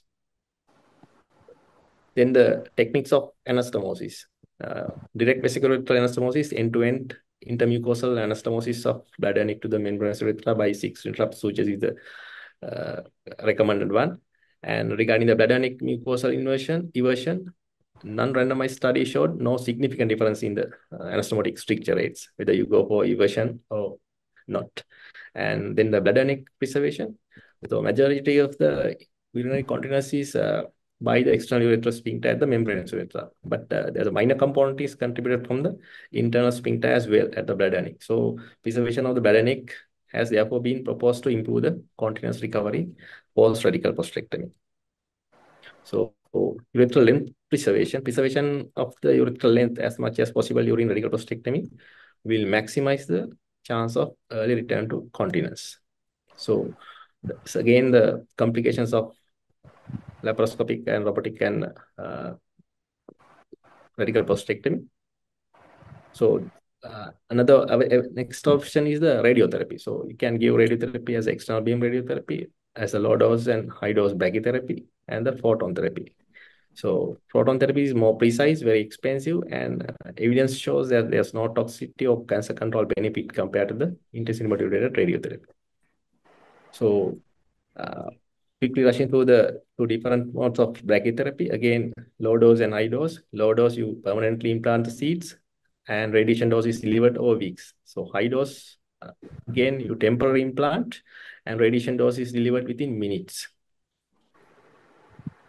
So complications associated with brachytherapy, again, patient might develop irritative, unbearable voiding LUTs and urinary incontinence, again, retention and erectile dysfunction as well. So contraindications are if the patient is having coagulation disorders, previous pelvic radiation, and previous TURPs, if the patient is having large prostate with a large menial lobe, again, contraindicated for brachytherapy. So complications of radiotherapy are patient will get cystitis, hematuria, proctitis, and again here the urinary incontinence is about 1%, and erectile dysfunction is about 25 to 60% when compared to the radical prostatectomy. So the next option is watchful waiting. The aim of watchful waiting is to balance the potential harms of and the benefits of early hormonal treatment. So patients are clinically watched for development of the local and systemic symptoms. So when they develop local and systemic symptoms of the prostate cancer, we manage them accordingly and palliate them and to improve the quality of lives. So the traditional method was to wait until the patient develops symptoms. But however, we have evidence that early hormonal treatment could prolong the short-term survival for locally advanced disease. That is for patients with, yeah. Sorry to you disturb, Zumita, but just you are going on over in time. Just try to finish it out early. Yeah. Actually, this is my last slide. So again, a bit of investigational therapy. Again, high intensity focused ultrasound is there, and cryotherapy for whole gland. Those are mainly not recommended at the moment. So thank you. Thank you very much, Dunita. Very comprehensive lecture you are given. Very nice lecture. And I think that expert panel and the other supportive staffs can ask the questions. Thank you, Dunita. Actually, a nice presentation. How can you decide the treatment options and the like a management plan and the investigation according to the Cambridge prognostic group risk classification? Because this is the risk stratification now. I think hopefully it will come into the nice guideline very shortly. So now they are widely practicing here rather than DMECO or in DMECO. So I think the people who are in the Cambridge, I think led by Vincent Jnana Prakasam, they have made a Cambridge prognostic group 5, and according to this risk stratification, how can you decide the management option and how do you decide the investigation, stage in investigation? Do you have any idea? So this is the upcoming uh, risk stratification. Actually, sir, we are not familiar with this Cambridge stratification system, sir. So it is actually it has a 5 groups, starting from like a group 1 is a Gleason score 6, and PSA less than 10, and T1 T2, and Gleason group 2 is Gleason score 3 plus 4, PSA 10 to 20, and T1 T2, and 3 is Gleason 3 plus 4 and PSA 10 to 20 and T1 T2, and it includes Gleason 4 plus 3 and T1 T2 as well. So group 4 is Gleason's 8, PSA more than 20 and T3, and group 5 is Gleason's 8 or 9 or 10 or more than 20 PSA, and stage in T4. So they have categorized group 1 as a low risk, 2, 3, 4 intermediate, 2 is favorable intermediate, 3 is unfavorable intermediate, 4 and 5 high risk, 4 is favorable high risk, 5 is very high risk. So according to that risk stratification, they actually they made a plan. Group 1 more favor for active surveillance. Group 2 active surveillance medical options are equally distributed. So that means you can offer active surveillance, radical prostatectomy, or radical radiotherapy. And group 3 more favorable for radical option. Group 4 and 5 more for a radical option. So that's how the management is different according to the risk stratification. And if you go for investigation as a rough guide, and group 3, 4, 5, you can stage by bone scan or CT scan. Group 3 is the controversial. So some are saying no need to do a bone scan for group 3, but roughly group 3, 4, 5, you need to do a bone scan or CT for staging. And group 4 and 5, brachytherapy alone is not a treatment option. So it should be combined with the external beam radiotherapy if you are offering for a radiotherapy for group 4 and 5. So that's how it is a rough guide. So now I think you need to know the Cambridge prognostic group risk stratification, because now they are discussing in our MDT, and we have a separate column for CPG, and it will very soon it will come to the nice guidelines. Thank you. Thank you, sir. Actually, Dr. Suranga, I mean, good point you noted. I mean, this has been included in 2024 EAU because what they have noted in EAU risk stratification was earlier they have divided T2 tumor into T21, T2A, B, C, which is DRE finding or an MRI finding, which is not specific. But see, this Cambridge prognostic group, they don't take A, B, C, just T1, Yeah, T2, T3, T4. A1, T2. Yeah, So yeah, that is the advantage. And number two, Cambridge prognostic group, risk stratification is better for the overall survival, whereas EAU risk yeah, stratification is better for the biochemical recurrence-free survival. So, so this CPG is included in 2024 guidelines. It is better for the overall survival. And as you said, it will be coming for the other guidelines also. yeah. Hopefully now Dimut, the trend is for a CPG now. sorry, Dr. Swamin. I think I think it will come to the in our MDT also now they are more targeting on the CPG rather than the DMECO or NP. Yeah.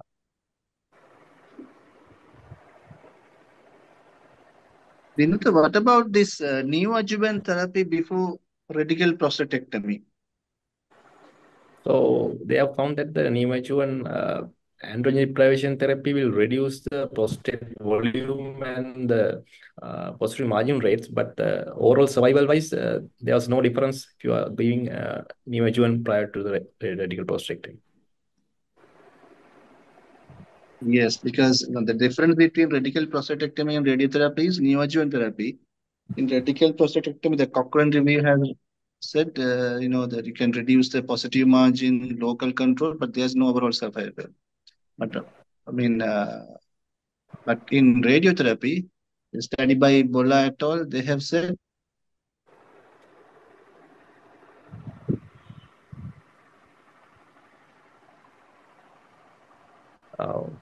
For the high risk and locally advanced disease, there's a benefit in neoadjuvant before radical radiotherapy.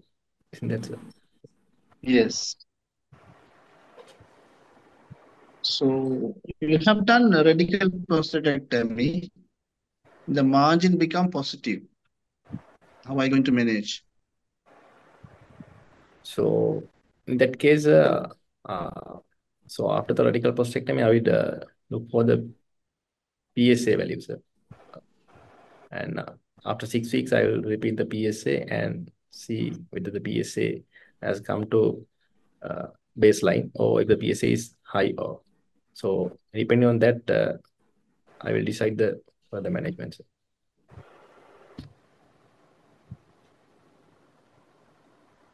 So I couldn't hear you because I'm in Badul. So what I said was, so I will repeat the PSA value after 6 weeks of the surgery and see whether the PSA has come down and if the PSA is elevated or not. And depending on that, I will decide further adjuvant therapy, sir.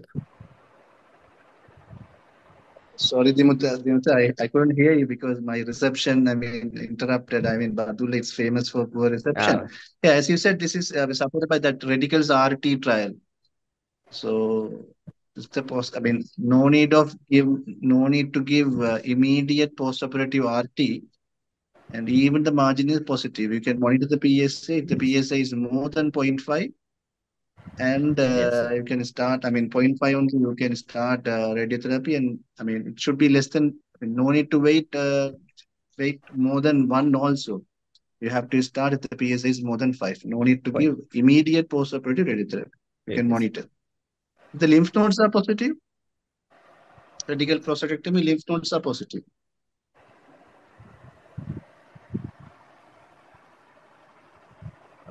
Sorry, sir, I'm not sure. You have to do ADT, because the reason why we are not bothered about lymph node dissection is when there is lymph node positive, that means there is micromets. There is positive metastasis. That is why we don't do a proper lymph node dissection. I don't know whether Dr. Suranga has said this. To decide whether we are going to do a lymph node dissection always depends on this nomograms.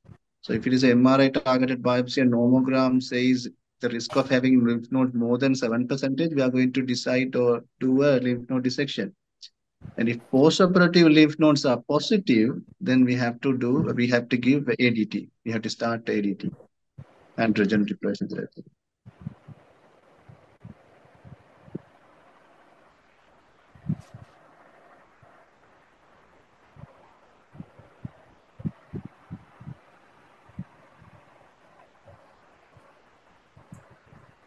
What is PSA bounce?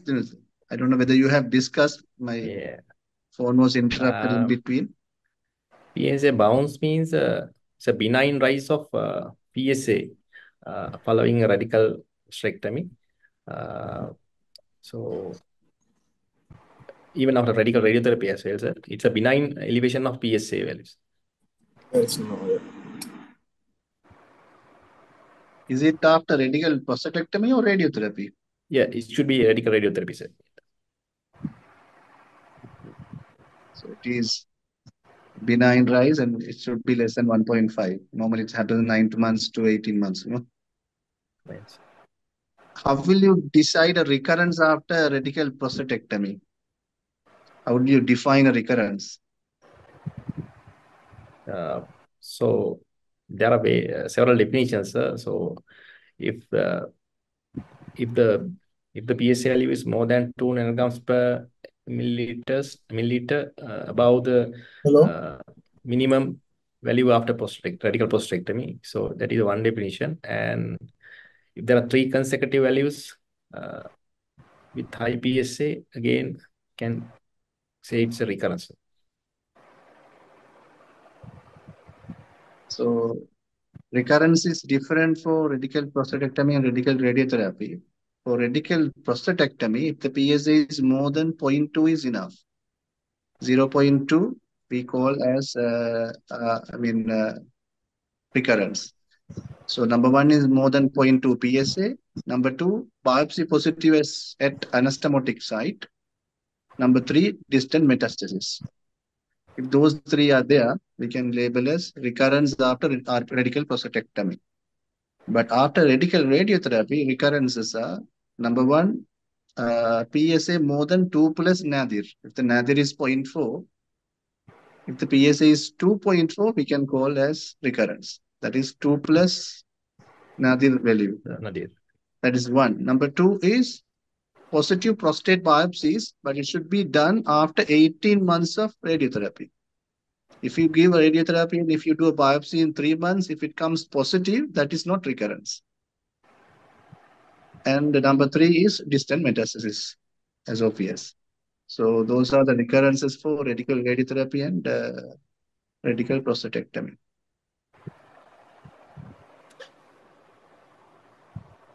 So what is undetectable PSA? So what is the value for undetectable PSA?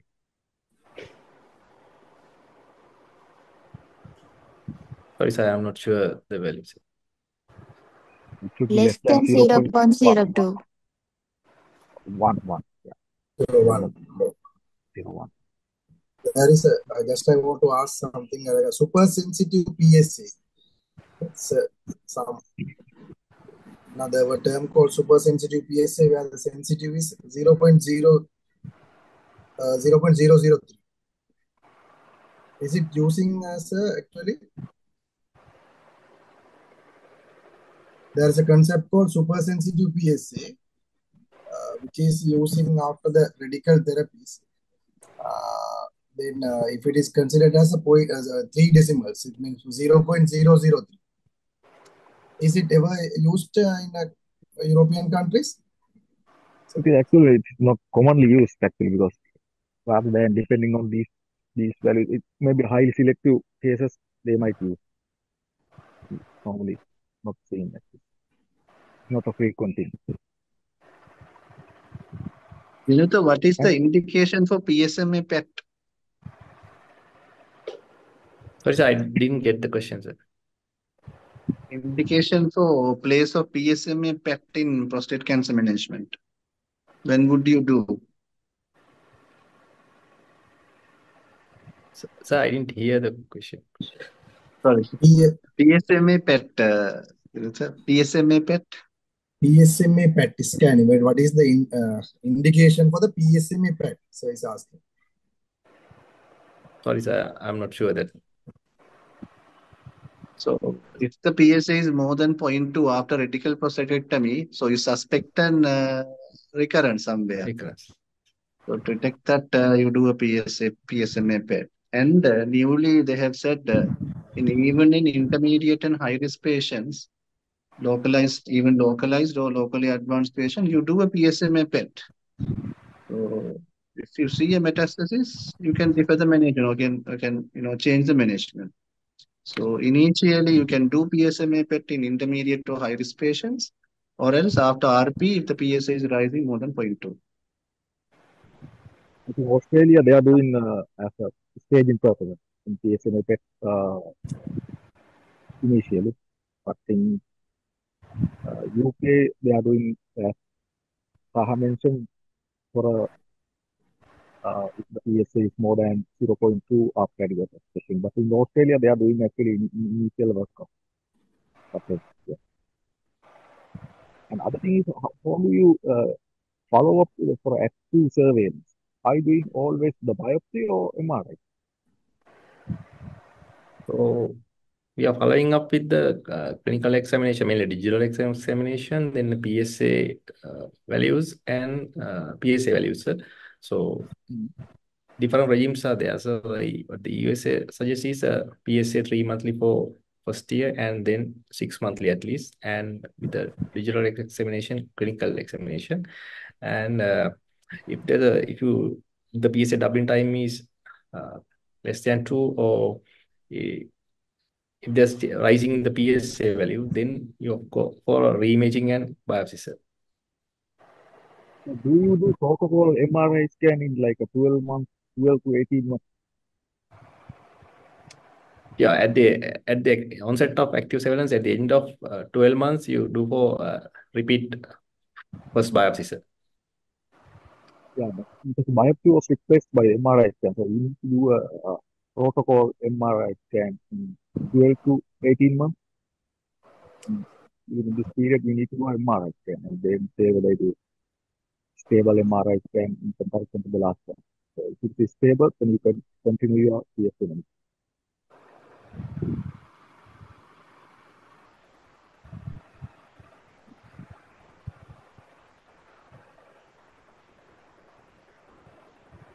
So, are there any questions?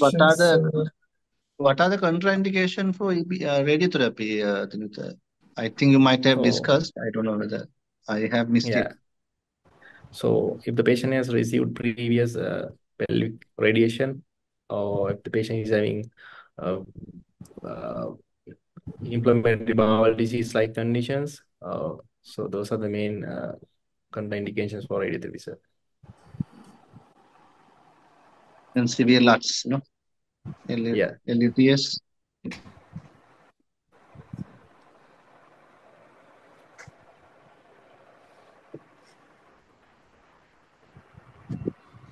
Just a quick question. We urologists are called upon to handle once the radiotherapy is given. Sometimes complications come and we are asked to manage them. How would you manage a patient who's got post-radiation cystitis or and proctitis? Can you just quickly outline? So we can, so it depends on the severity. So if the patient is having mild cystitis, frank hematuria, he's having frank hematuria 3 or 4 months down the line, and your patient is referred to you. What are you going to do? So, first I will assess with the flexible scissors officer and see whether we can go for an intravesical therapies. So what are you going to use?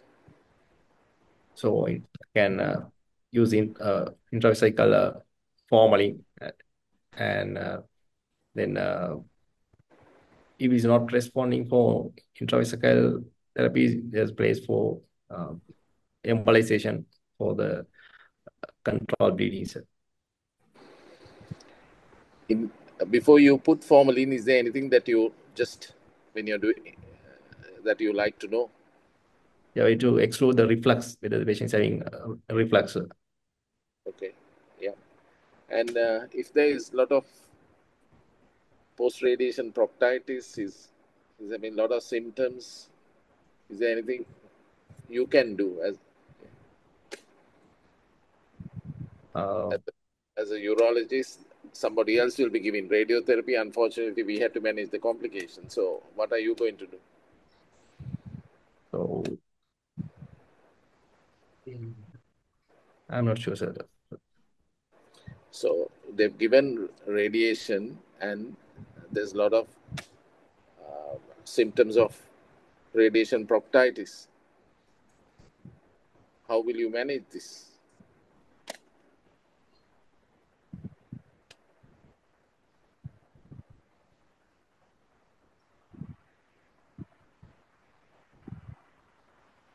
Sorry, sir, I don't know that. Local steroids can be given.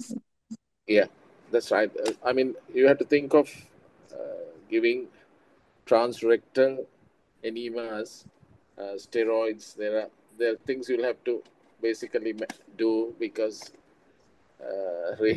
radiologists will run away. Otherwise, you can involve your GI colleagues. What they always do is to give transrectal steroids. Yeah. Suranga, anything? Can you add a little? Anything there? Anything new, Suranga?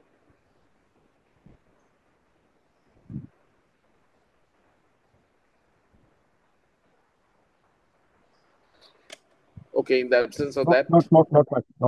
Yeah. Yes, sir. Okay. Right. In the absence of that, yeah, we'll proceed, isn't it? Yeah. Yeah. Okay. Thank you, Dunita. Right. Next, we'll move on to the general discussion, which is done by the Sehan Ratnak. Over to you, Sehan.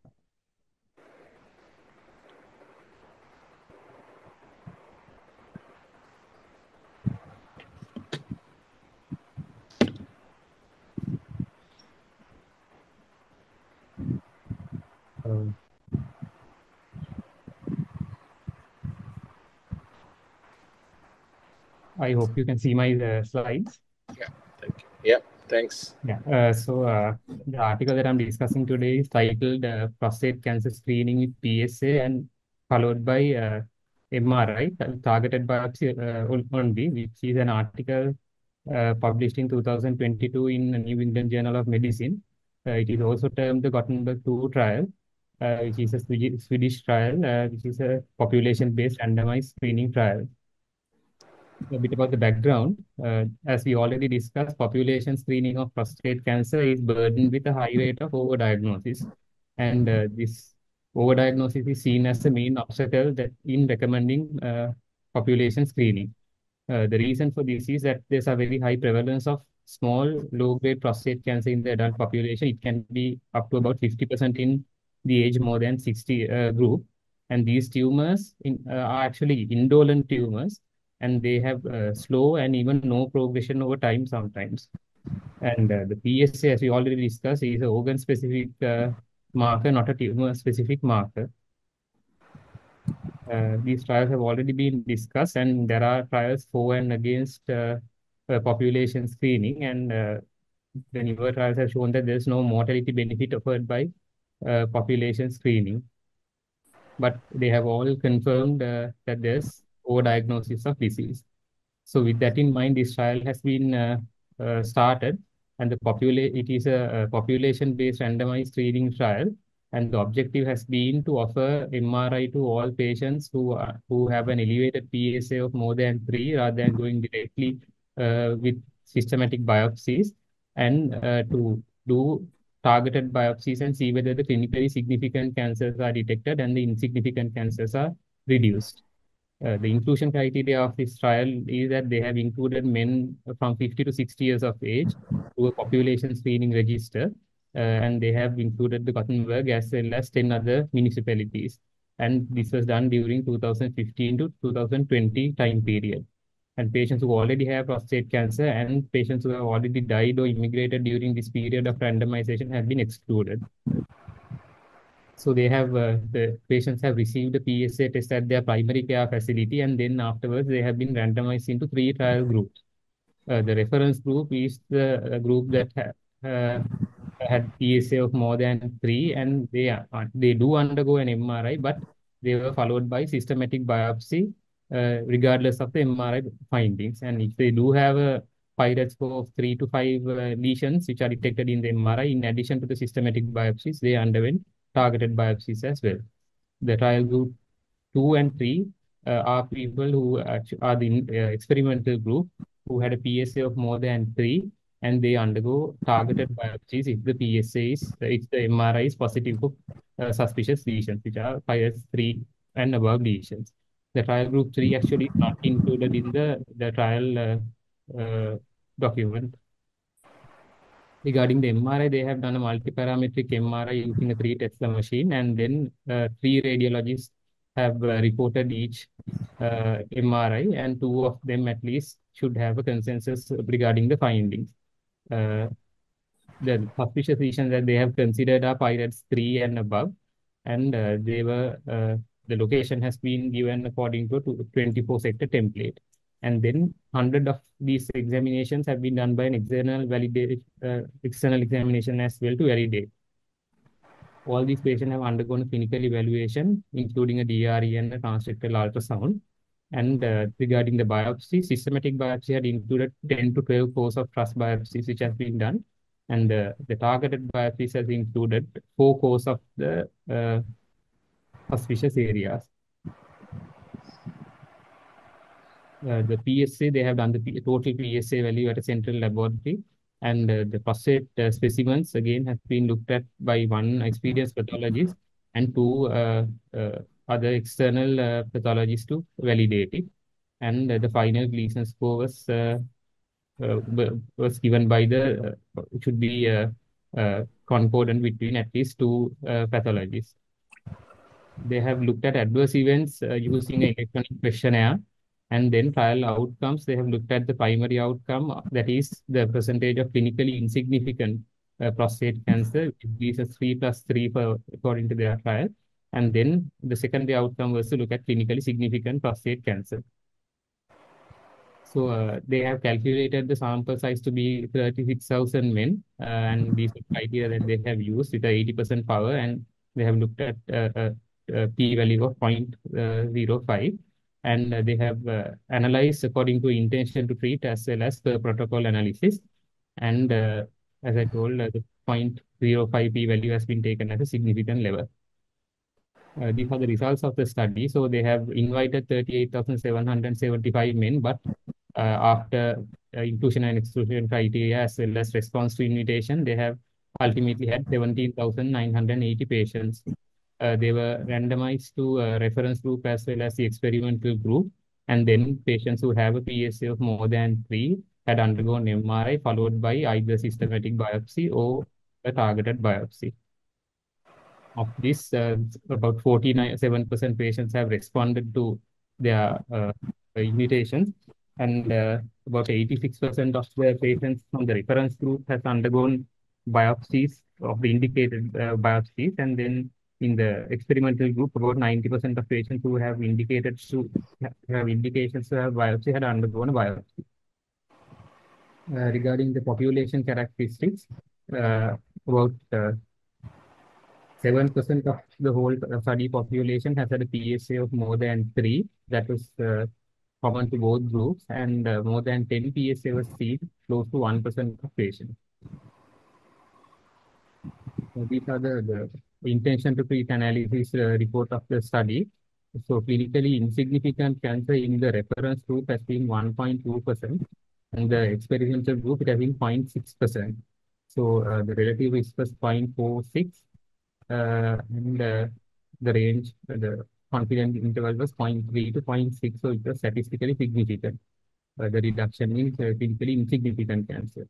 There's a reduction in clinically significant cancers as well. It was 1.1 in the reference group, but 0.9 in the experimental group, but this was not clinically significant. Regarding the safety of biopsies in them, the complications have been quite less in this study compared to the normal population.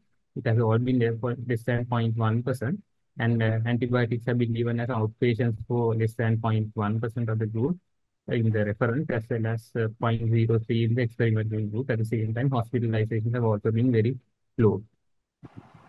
So in these patients, in my discussion, I'm in these, there's a reduction, 54% reduction of the clinically insignificant cancers in the experimental group compared to the reference group.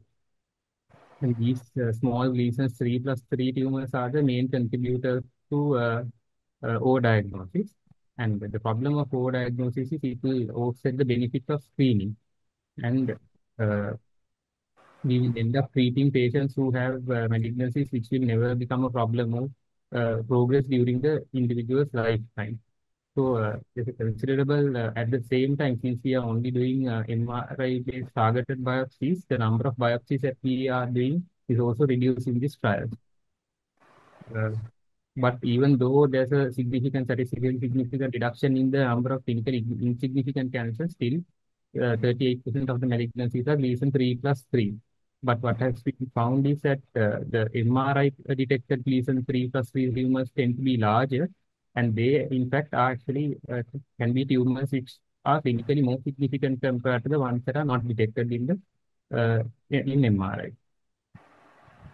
And the clinically significant cancers, 19% reduction in the clinically significant cancers were there, but that is not statistically significant. Additionally, 10 patients have actually been detected to have prostate CA in the reference group from systematic biopsy, not in the MRI. So these are the ones which have been missed on MRI, but they were only very small malignancies, and even though they have lesion 3+4, the 4 component has been less than 5%. So majority of them have undergone active surveillance. The inference is that these are malignancies even with a delayed diagnosis would not have any prognostic difference. So the sense of this study is that it's a very large sample size study, and it's a population-based screening study. And they have done external validation at the pathology level as well as radiology level to reduce diagnostic bias. And the standardization of biopsy templates has done to reduce sampling bias as well. But the weaknesses are it's a single center study, and it has only included young patients from 50 to 60, so its generalizability is questionable. And they have not looked at transperineal biopsies, which is coming up. In conclusion, this screening algorithm of population screening with PSA followed by MRI evaluation to do targeted biopsies, not systematic biopsies, will reduce the clinically insignificant prostate cancer diagnosis while missing few numbers of significant cancers, but which is not statistically significant. With regard to in our setting, I believe that now we have already talked about that population screening is not really applicable with regards to prostate cancer because of the overdiagnosis and not having a significant prognostic benefit. And in our setting, we do have a difficulty in obtaining MRIs anyway, so the universal MRI screening might not be possible for us. But as a problem-solving tool, I think it's useful. Let's see in the matter of this. Thank you, Shihan, for the nice presentation. The expert panel, over to you, sir. Any questions regarding the discussion? Not really. I think he went through most of the important points. I don't have anything to add. So anyone has any comment regarding this last presentation regarding the MR evaluation, the PSA with the MRI in Sri Lankan setup and current understanding of prostate CA screening? Yeah, I think he did a good presentation actually. As far as I can remember, when I come to the UK for foreign training, they actually we did the MRI scan. At that time, one of my consultants told me that MRI is not a real indication for prostate cancer management. At that time, that was the thought, but now it is mandatory. So even you request the MRI scan, there is a line called it is a pre-biopsy MRI scan. So now it is mandatory to do a pre-biopsy MRI scan.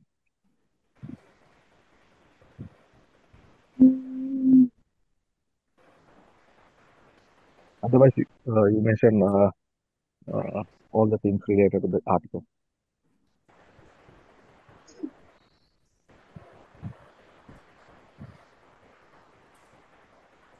Then, is there any questions or any comments? Then we can wind up the program if it is really, if there is no more questions.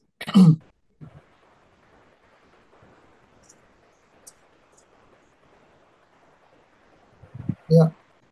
And thank you, all of you, mainly the expert panel who has Dr. Surendi sir, as well as Dr. Suranga sir and Dr. Aravindan sir, as well as the moderator panel, Ian with Dr. Taha, and the other colleagues who has presented the presentation as well as who has participated, all of them. Thank you all and good night. And that I like to wind up the session. Thank you. Thank you. Thank you very much. Thank you. Good night.